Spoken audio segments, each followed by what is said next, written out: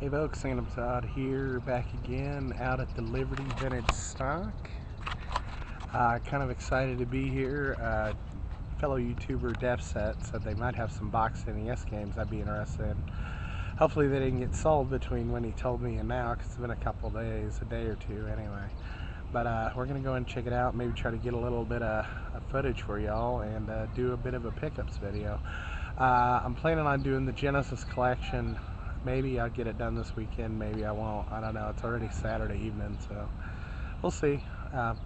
Let's roll in here, though, and see what they got. We'll throw the glasses in the car and go in and check it out.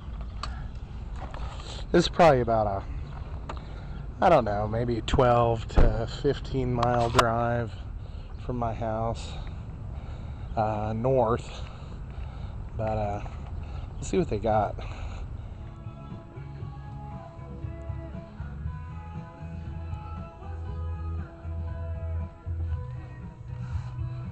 Break time.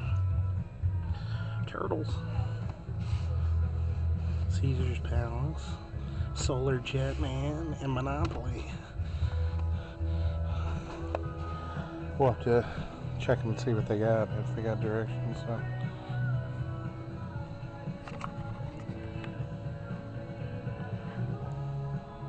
I'm gonna pause it for a minute so I can check them. A couple of them look pretty good, folks. I think I'm going to get 3 of them.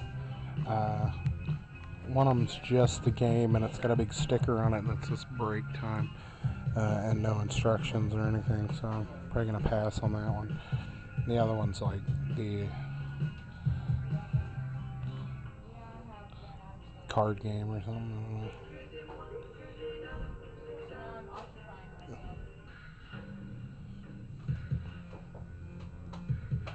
Jeremiah, Car Warriors, no clip. Jeremiah, good 3D World Runner. Excite Bike, Elevator Action. Still looking for Legend of Cage. See, this one's got the clips, but I don't.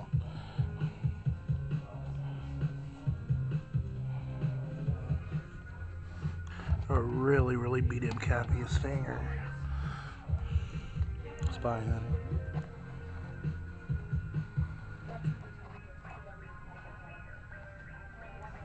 Got 3 copies of Gumshoe. Gradius. No clips are not super hard to find. Look at their Genesis stuff here in just a second.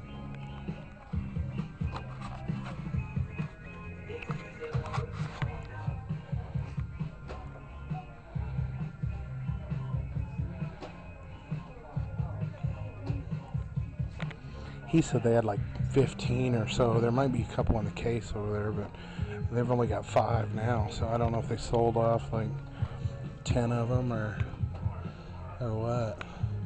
Very possible.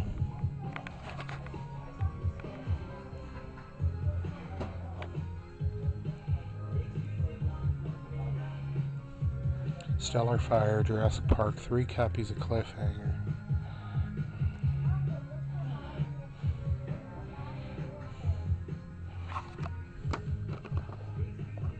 Copy of Clue in the hard case. Probably missing the directions. Yeah. A few Saturn games. I got this Japanese Nintendo 64 Super Smash Bros. For $25 in box. But I don't have anything to play it on. I don't know. I might have them take it out and take a look at it anyway. I don't know why that Brigade Legend of Forcena is $80 for the PlayStation. If anybody knows why, let me know.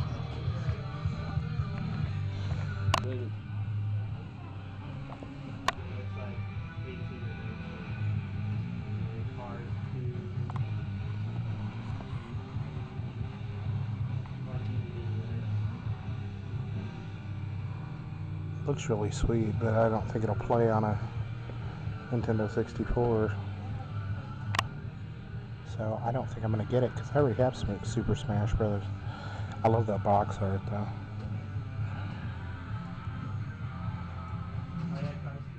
So, folks, we let the Japanese Smash Brothers slide.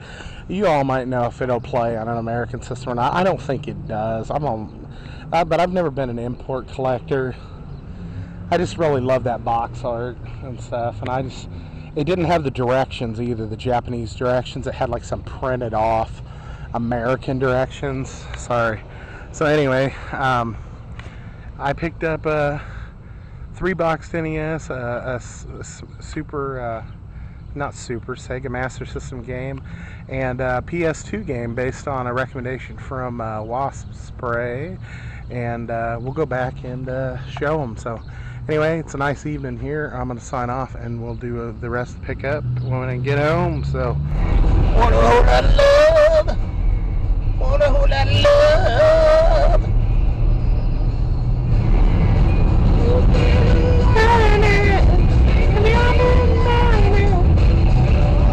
My falsetto sucks because I'm still a little bit hiccup from my guitar.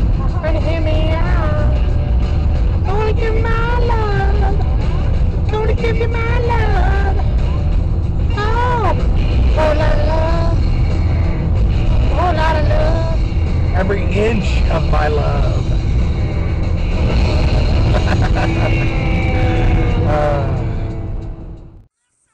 Folks, welcome back. Sandamtod. I've arrived home from the Liberty store with my bag of tricks, my bag of goodies. I spent $39 total. You can probably guess what some of it is because I show some of it in the video, and I was pretty excited to find some of it. Thanks again to DefSet for giving me a heads up for the store out there. Appreciate it, buddy. I'm going to try to look at the camera more this time. How's that? It seems like I'm always staring down. You got to love that. So I was watching me stare down the whole time while you're watching my videos, not communicating directly. Games. We found a few games. And I'm going to give one a whirl. Based on this latest tag I did, the PlayStation 2 top 5 tag that Nemesis did, and he tagged me, and I kind of left it open, and Waspray did a open response, and he had his 5, and a couple of them I'd never heard of or played, and one of them he said looked pretty cool to him, and I decided to go ahead and pick up a copy because it was out there tonight. He said it wasn't very expensive. It was a PS2 title, but I decided to pick up Psyops, and it does look pretty funny. It looks like it could be pretty cool, my type of thing. And I'm going to stick this in after I film this video and check it out. And I think it should be pretty cool. $8 is not too bad to me for a PS2 title, and especially one, that's, if it's somebody's favorite, it's got to have, something to it, I think I said my favorite of all time was Soul Reaver Defiance, the Legacy of Kain series, and it's basically tied with God of War and Champions. They're all different types of games. It's just a game, and it felt light, so no big deal. $8. Check it out. And what else did I get? I'll save that for last, since it's the only thing you probably don't know. When I was looking through, got there and ran over, literally almost ran over to see what games they had in the Nintendo section. I showed you all of them, so you pretty much guessed what I got, I think, based on the video. But the first one I picked up was the Solar Jetman for $2.99. I don't even remember really playing this when I was a kid. It doesn't really ring a bell to me. But, it was $3, and it is complete, except it's missing the foam in the bottom that, makes it so the cartridge is secure in there, and that it doesn't crush the box.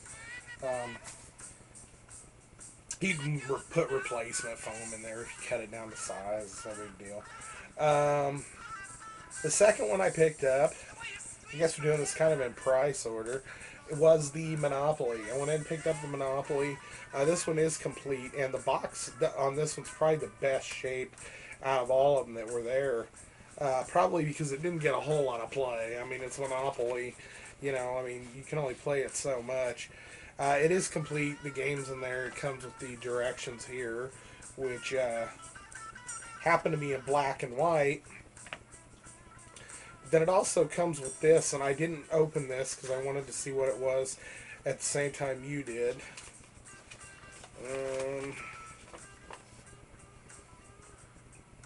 I guess it's just a little mini poster of all the different properties and stuff. I thought maybe it had something to do with the game, but it just looks like a little poster. So, oh well, that's kind of cool. I mean, I wouldn't have thought. I'd rather the directions were in color. Excuse me. But, you know, oh well. It is complete, like I said, even with the little mini poster for $6.99, and it's in good shape. I did have Monopoly, a loose cart, so now I could probably put it in my trade away box that I have the one that's complete, so that's cool. And the third and final one, folks, you can probably guess which one I picked up, is the Teenage Mutant Ninja Turtles 2, the arcade game. I did not have this in any loose cart form. I had looked at it a couple times, but it was always $10, and it was just a loose cart, and I was always like, I don't know. You know, it was the same thing with the Teenage Mutant Ninja Turtles. I kept putting it off because it was like $10 or $12, and I kept, you know, I just was like, I don't want to spend that for just the cartridge, and so I kept putting it off. And one time I did see a Turtles 2, and it was $10, and it was in the box, but the box was crushed on the bottom, and it was missing the directions, and I was like, nah, it's not worth it to me. So I passed on it once in box, and then I think one of the stores had the Turtles. It might have been the Flea Mart. I don't know. It was either the Flea Mart or one of the stores had it. I don't think I ordered it off the internet. The first Turtles complete in the box, and I picked it up first. And I do have the Manhattan Project and the Turtles on loose cart, so that's another one you chuck in the bucket. But I picked it up first, and then I had the Manhattan Project, and I don't have the Tournament Fighters. I have the Tournament Fighters, I think, for one of my consoles. But I had never picked this up, so tonight when I open this up, it is complete, folks, which is awesome. And got the game and the directions here, which are in color, which is what I'm talking about. Look cool. And that was the third one I picked up. So we picked up 3 new and unique titles for the Nintendo total, which is cool. I think we're still in the 80s. I think we're like close to 88 or so. I picked up one last game. I wanted the Japanese Super Smash Brothers just for the box art alone. I couldn't, and that's basically why I wanted it, and I couldn't justify it for $25. It may have worked in the Nintendo 64 American version. I don't know. I seem to think that I remember watching videos, and you have to have a modded system, or it has to be, you know, a Japanese system. So I decided to pass. But then when I thought about it, I was like, why would it have American directions in there unless it worked on an American system? And I was like, oh well, you know, I can't justify buying it. I already have the Nintendo 64 Super Smash Brothers cart, loose cart, and I know I'm a box junkie, so I mean, I don't know. I was really torn about it, which is dumb, but it came with the plastic tray and had the game in it. I tried to get it as much of a shot of it as I could while the guy's like standing up, you know, 4 feet away at the counter wondering why I'm like trying to film this box. Anyway, the final thing I picked up was while I was over there looking at Sega CDs and stuff. They have some Sega Master System games, and I decided to pick up another one. I picked up Zaxxon 3D, and it's $4.99. What's funny is they had a copy that was $9.99 and a copy that's $4.99. The copy that was $4.99, when you opened it up, it had one card in it with a really ripped ass label and none of this stuff. And then the one that was $9.99 had the nice cart and the nice stuff inside.